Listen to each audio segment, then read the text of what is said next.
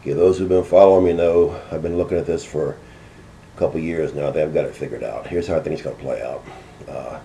What tipped me off to the last part was when the Antichrist, Barack Obama's, one of his gurus was leaving, retiring, and he said the one regret that he had was not disclosing the truth about aliens because the world deserves to know. And I did a video on that. But here's how I see the whole thing playing out. After the rapture, I see an actual alien showing up at the UN. Of course, the alien's a demon. Shows up at the UN. He gives advance notice. He's going to show up to the UN to speak, and he's going to actually say what happened to the Christians. So, of course, all the world leaders will be there. The Pope will be there. Everybody will be there. He gets up in front of the UN, starts talking about the Christians had to go because we were a hindrance to the world. We were evil. We were trying to stop the reclamation of the world that needs to happen, blah, blah, blah, whatever his word is. And then I believe he will point right to Barack Hussein Obama and tell the world that that is his God. Okay? And that will be the genesis of Obama taking over as the Antichrist.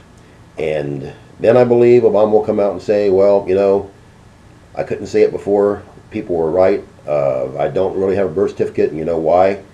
Because I'm God, and God wasn't born, doesn't have a birth certificate. He'll say I couldn't say it before because it wasn't time. I had to wait until we got rid of these evil Christians, and now the time is here. We've got it down, and this is what's happening.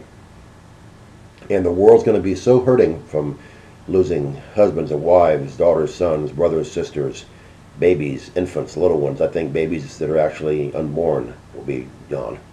And they'll clamor for any kind of excuse they can get, and they will see an actual alien for the first time, and they'll just lose their minds. And I believe that's going to be the beginning of it. And then Obama becomes Satan incarnate, and Pope Francis becomes fully possessed by Satan, and then of course Satan himself, the unholy Trinity. I believe he'll get 12 disciples like Jesus had. And I believe that's going to be the whole way it's going to all go down. And I looked at the news today, tried to get information for videos, and I had to just turn the news off online because there's just so much happening. My brain is blown right now. I'm already feeling bad, but I couldn't even pick. I can't even pick anything today to do a video on because it's just so enormous. Things are happening so fast. You need to wake up and understand how close we are to the imminent rapture, and understand that most people are going to be left behind, including most Christians. You know why? Because they're too proud, cocky, haughty, and arrogant to repent.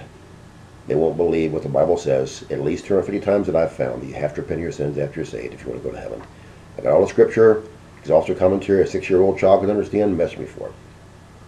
I have all the proof, the rapture is pre-tribulation, and I've got exhaustive commentary as well that a little child can understand, mess me for it. But if you don't mess me for it and you're not ready, you'll be here for 7 years of hell on earth that will just tear this world apart. About 2/3 of the population will die horrific, terrible deaths like you couldn't even imagine.